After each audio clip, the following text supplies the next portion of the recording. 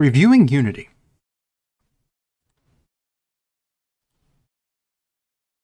Unity uses the entity component system model. Each game object is an entity, and this is a container for its components. Components correspond to different systems. When an event happens or message is sent, the component receives the data from the corresponding system. Systems include named systems such as rendering, physics, and other things. The entity component system model uses a set of systems that run in a specific order to send data to components, which are part of entities. In Unity specifically, we create game objects. These are the core units of Unity, the entities. And we create them as part of the hierarchy view. So the hierarchy, the order in which objects relate to each other as either within the same scene or parent or child of each other. When we select a game object in the hierarchy view, we see its components and their properties, their values, as shown in the inspector view.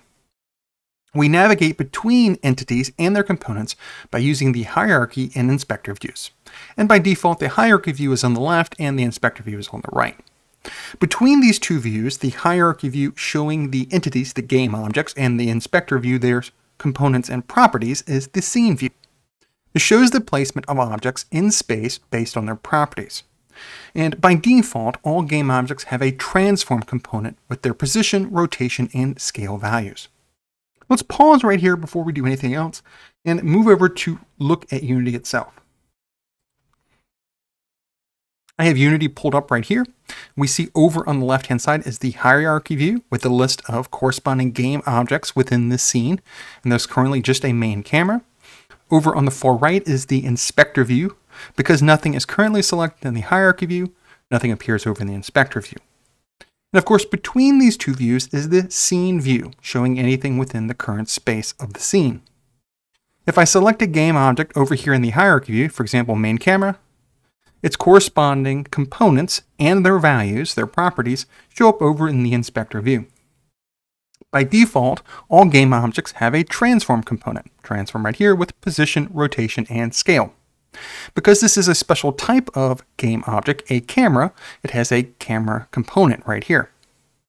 But note, over here in the hierarchy view, we can add empty game objects or special types of game objects that come pre-prepared with very specific components that of course talk to those corresponding systems.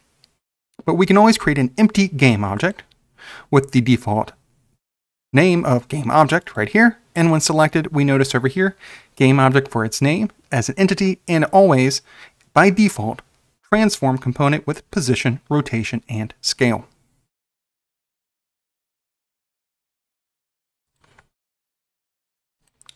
In Unity, there is a set order in which systems run. The order is initialization, physics, input, game logic, rendering, and decommissioning. The first and the sixth, initialization and decommissioning, only happen once per game object.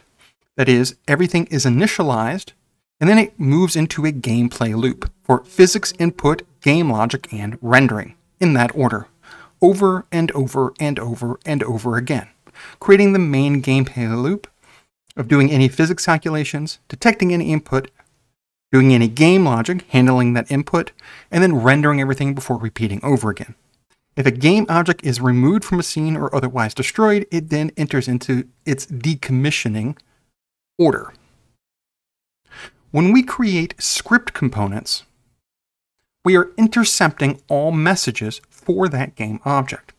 And we are telling Unity that we may respond to or react to very specific events and messages from all systems to all components corresponding to that game object. We are essentially putting ourselves, the script component, between the systems and the components, which allows us to script, that is, use code to change various things as part of Unity. So by default, when we create a script component, it automatically creates a class that is a child of monoBehavior. The monoBehavior class contains two default methods, the start method, which is called as part of the initialization system, and the update method, which is called as part of the rendering system, or each frame. We can also listen for other specific events based on the event name. And these correspond to whatever components happen to also be a part of the game object.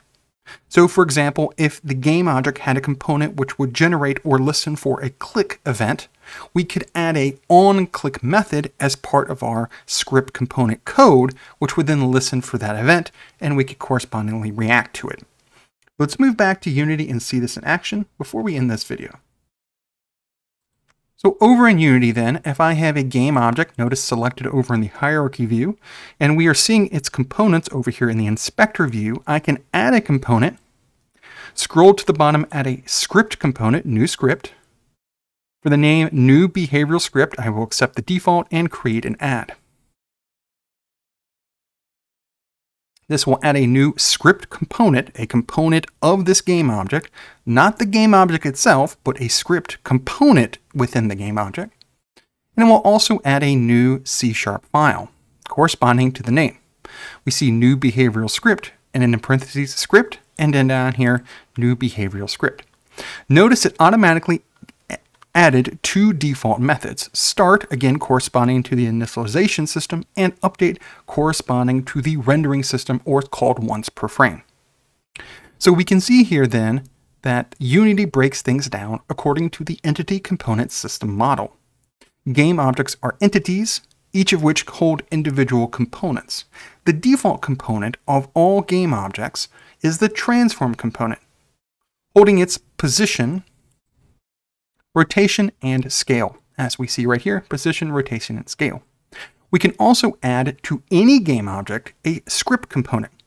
This allows us to listen for messages exchanged between systems and components and react in different ways. We can, by default, listen for the initialization system corresponding to the start method and the update method corresponding to the rendering system. This allows us to use these two systems to do various things. One, when the code initially starts up, the start method corresponding to initialization, and the update method corresponding to when things are rendered. We can also add other events and methods as needed. If we want to listen for particular events, assuming a component is capable of receiving that event for the game object, something like a click, for example, we can also use onClick method as part of our code to listen for that particular event and do a reaction or something corresponding to that system.